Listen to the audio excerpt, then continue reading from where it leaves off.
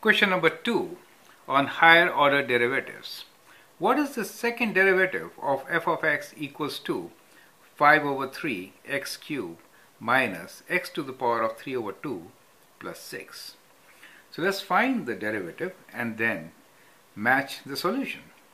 So here the first derivative will be equals to 5 over 3 times 3x squared minus 3 over 2 x to the power of 3 over 2 minus 1 plus 0, right?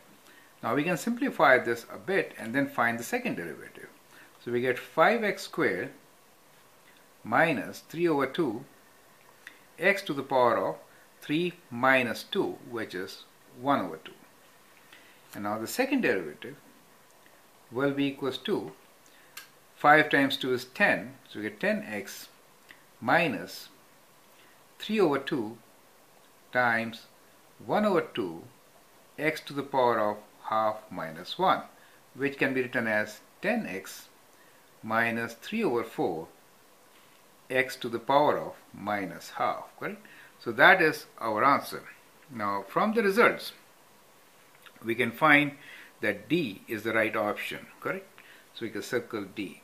In these questions it is always better to do your work, find out the answer and then match it rather than blindly picking up one, okay?